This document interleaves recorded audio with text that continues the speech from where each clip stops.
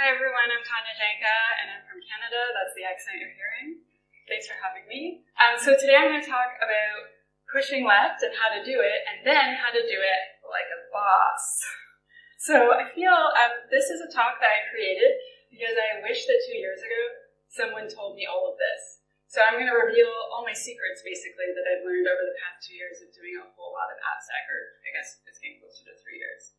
So it was really nice of Mark to do my slide for me, basically, and tell you, so what is pushing left? So the earlier you are in the software development lifecycle, the more left you are, right? So we want to bring this over here, and specifically for what I want to do, I want to be invited to the party earlier, and I want to go to the development party, right? So this whole talk is going to be about that. Security should be in every single phase, but specifically I want to talk about dev. Okay, so you've probably seen this in the news 500 times, like this group got hacked, that department got hacked, this building got hacked. A lot of times the problem is poorly built software, right? Like people are reusing their credentials everywhere, people have no input validation or very poor input validation, there's instant response but badly executed, or they just don't have any. So the next couple slides, what I'm going to do is I'm going to explain what the current state of affairs is to bring us all up to the same level. Because this talk is for basically anyone that works in IT who's not already an AppSec expert. So I want all of us to be able to speak the same language and understand what everyone's saying when they talk about AppSec, what all the different pieces are, what they mean. So some of these slides will be a review for you, like these first 3 or 4 slides, but don't worry, it's going to get really good very fast because I only have 24 minutes left. Okay, so current state, I feel that we're all looking the same way.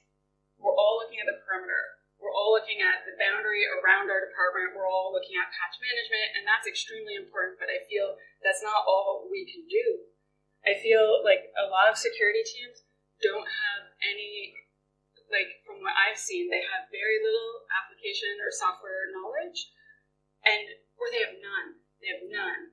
Like, I have explained to a previous security team that you can't have SQL injection because there's no database on that application. I had to draw whiteboards, like, because that's how much they don't, some of them don't know software. Some do, but some don't. But I want all of them to know software or have someone that knows software. So this is my cute definition of what I think application security is. It's the art of making software secure.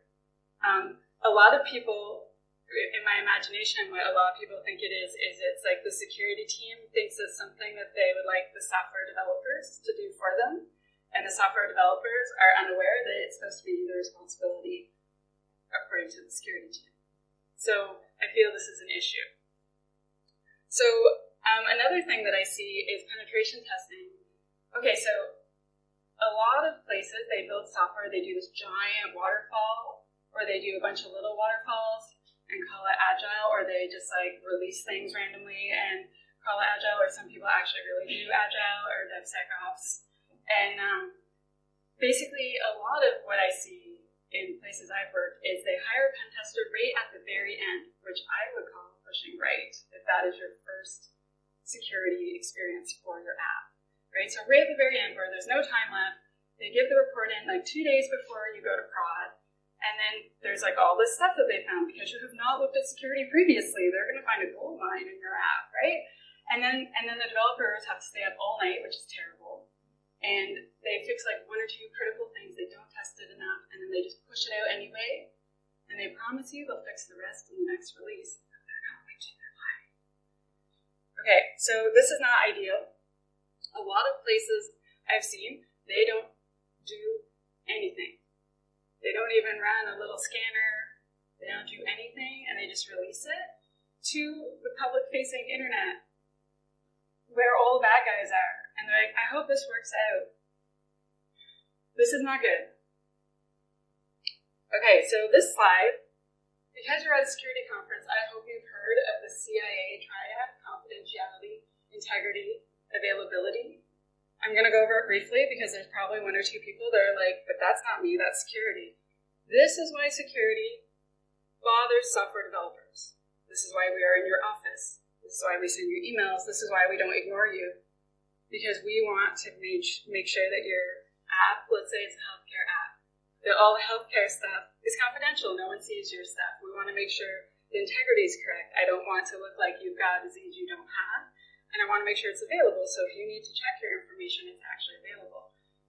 I put this slide up because I was a software developer 17 years and no one ever told me this.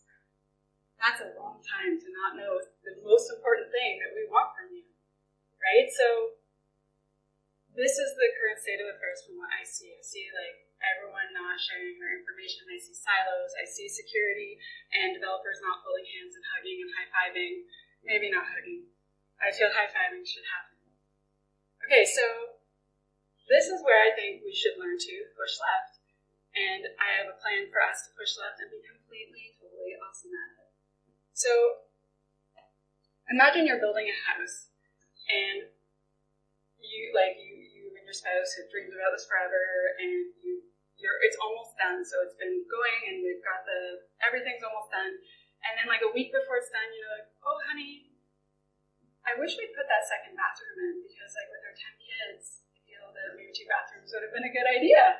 If you put that bathroom in then, it's going to be terrible. It's going to cost you a ton of money.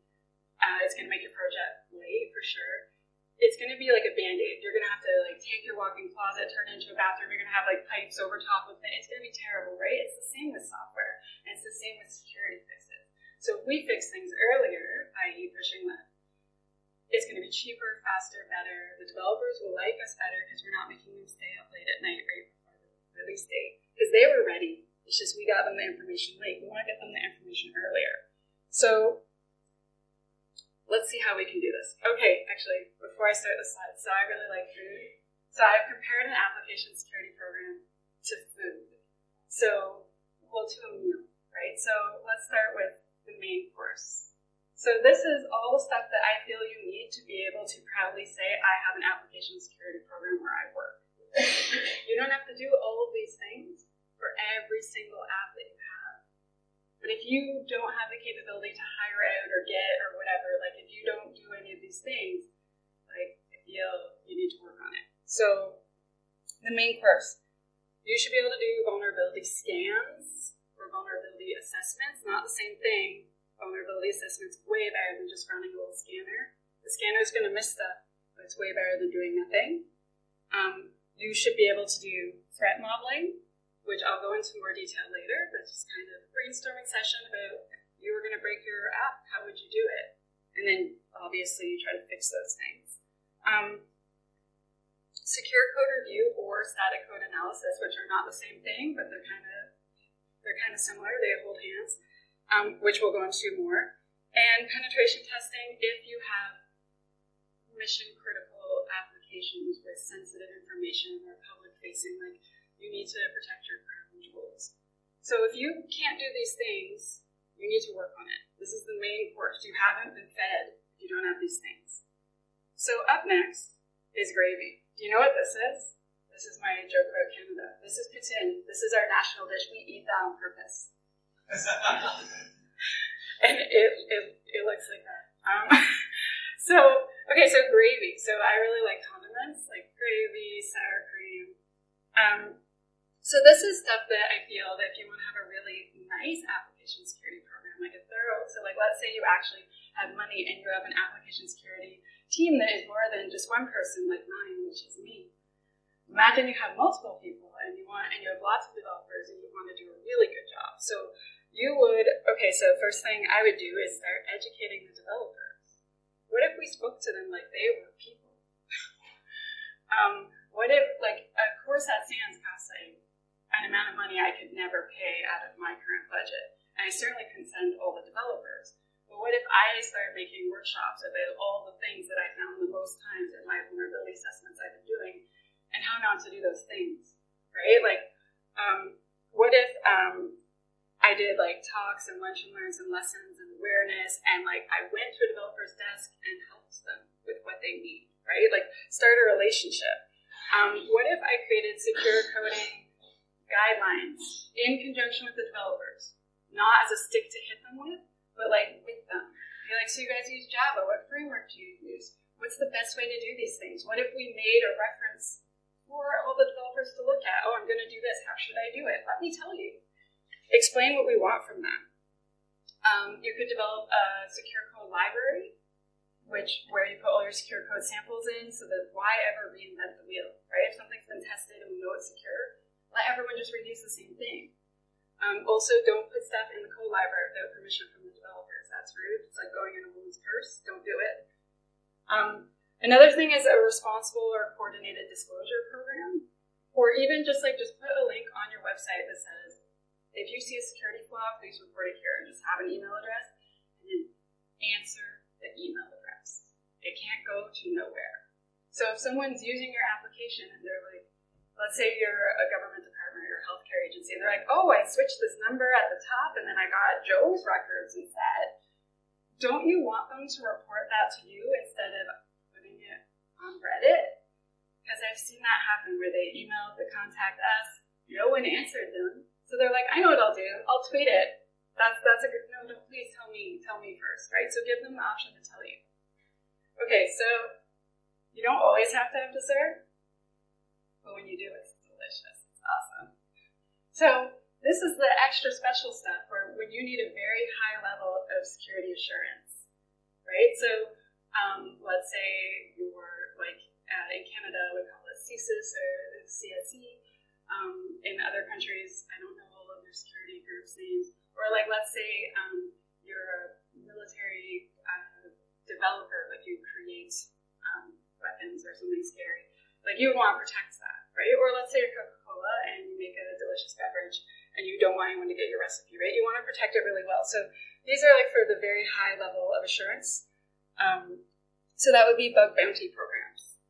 So a bug bounty program is you can do it outsourced, by hiring someone like BugCrowd or HackerOne, where they have all these security researchers working for them.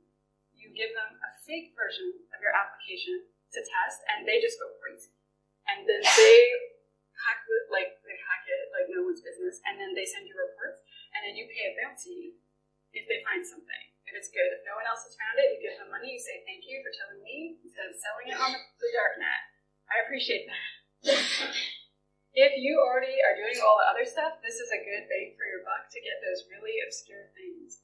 If you're a really big company, like in Canada, we have Shopify. They are amazing. Their application security is amazing. And, or Microsoft, Google, big companies, you can run your own bug bounty program and do a totally awesome job of it. But if you're a small group or you don't have a big AppSec team, hiring out is a possibility. Another thing you could do is red team exercises.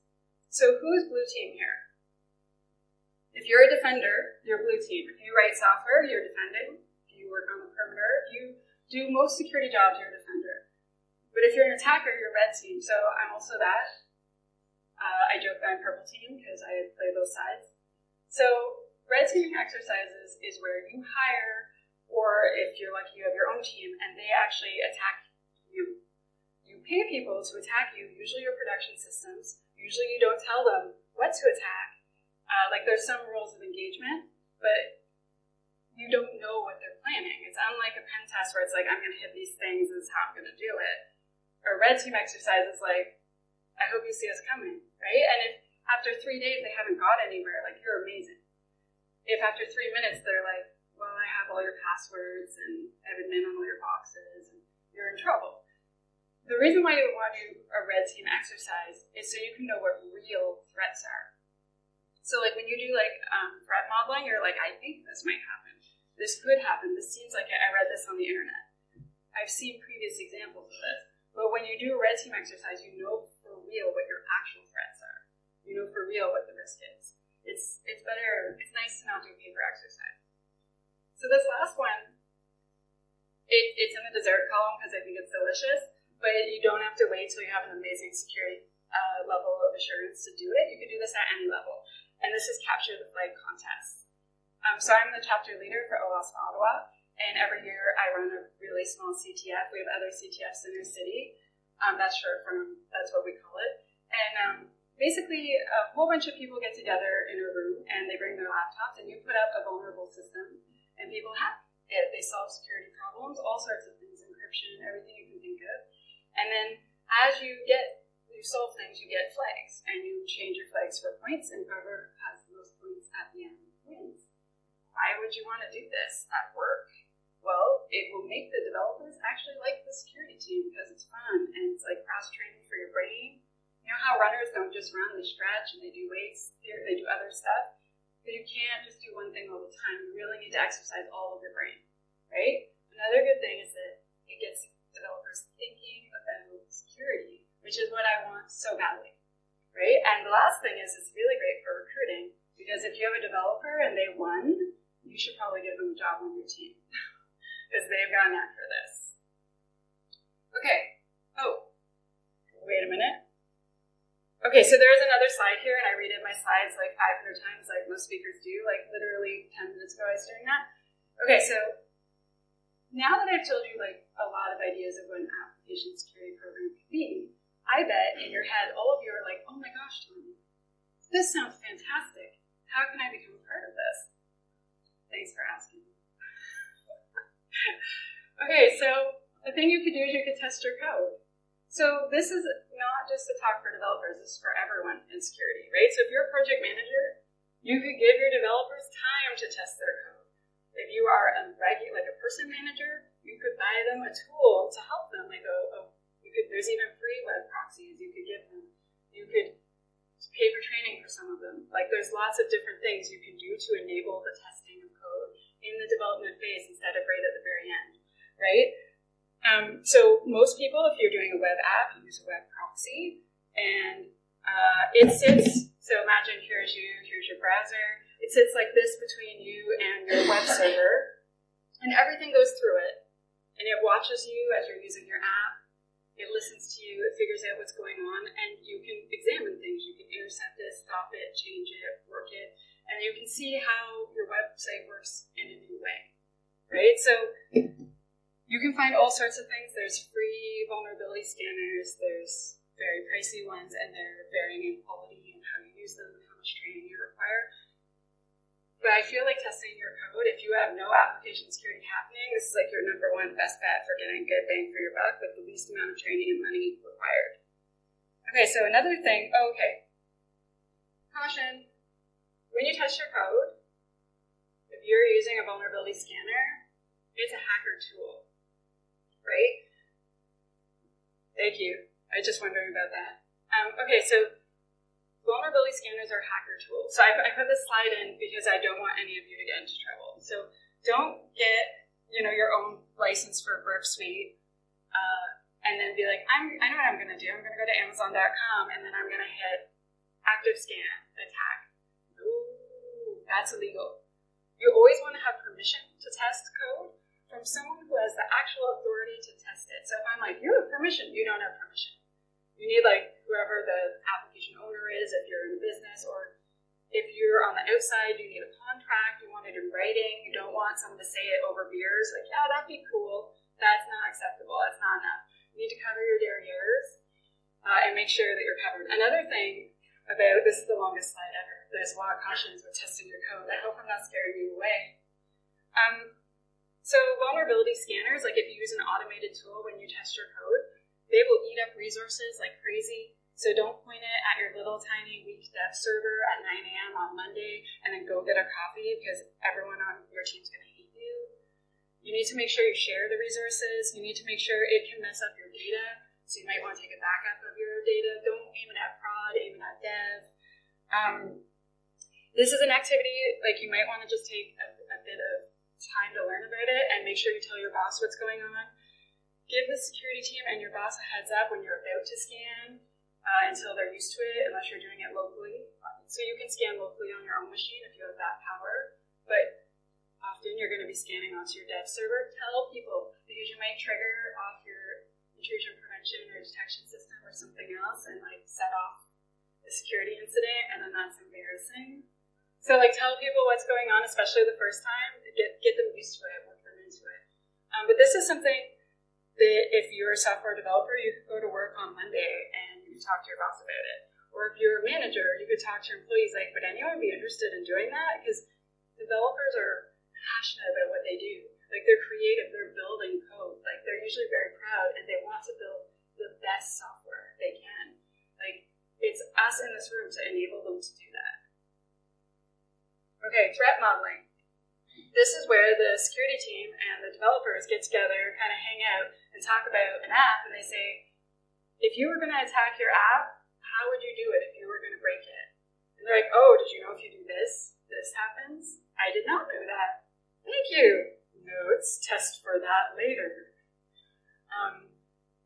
Developers have this different way of looking at things in the security team, and you want to know what they're thinking. So if you're a manager, set up this brainstorming session. Like, it doesn't need to be hours and hours, and you don't need to, like, I've seen some of the talks where they talk about threat modeling, and there's like 5 books, and there's like this huge process. And maybe one day you can get to that stage if that's where you need to be, because you need that level of assurance. But if you're starting at the beginning and you want to start pushing left, you just want to have a meeting with them, just talking to developers and asking them about their app. You're going to learn so much you have no idea about. Reviewing code. So I'm not in love with reviewing code. I find it really hard, but it's important for quality. But also, you can find all sorts of things wrong with it. Search for your threat models. Go look for any security activities happening. So like, oh, encryption happens here. Go have your buddy look at your code and make sure it's okay. Like, I would like to talk more about this, but I'm running out of time. But like, static code analysis is like an automated version of that. And come talk to me after. This slide's better. Okay, so this is the last slide. The thing you can do, it's not, but this is the one I want to get across. You can write better code. So learn about security. Give your developers time. Give them 2 hours a week to learn about this. Train yourself. There's so many free courses. There's so many like very cheap courses where you can learn a ton really quickly. There's lots of resources online. There's really like if you want to know, you can know, and it doesn't need to cost a lot. You can become the security expert on your team, so everyone comes to you. Okay, so another thing I want to talk to you about is OWASP, which is your new best friend forever. You're in an OWASP event right now. We have chapters all around the world. We have one in my city. We have free events. We usually feed you pizza. We really want to teach you for free anything about application security that you want to know. We have, if I go back a slide, like Zap. We have so many tools. We have free software. We have free cheat sheets on everything. Like, go to our wiki and check it out, OWASP.org. I know it sounds like an advertisement, but it's for a thing that's free. You could join OWASP. You can separate yourself from your peers, right? Like, if you go to OWASP meetings, you're going to meet all the right people. You can ask them any technical question you want and lots of them know the answer. It's amazing. It's a reason. I would be nowhere without OWASP in my career. Really, like, there's nothing better in my whole 20 years in IT that has happened to me since OWASP. So, thank you so much for having me. Can I ask a question? Does anyone have any? Oh, there's no, okay. Come see me after. I love talking. Thank you.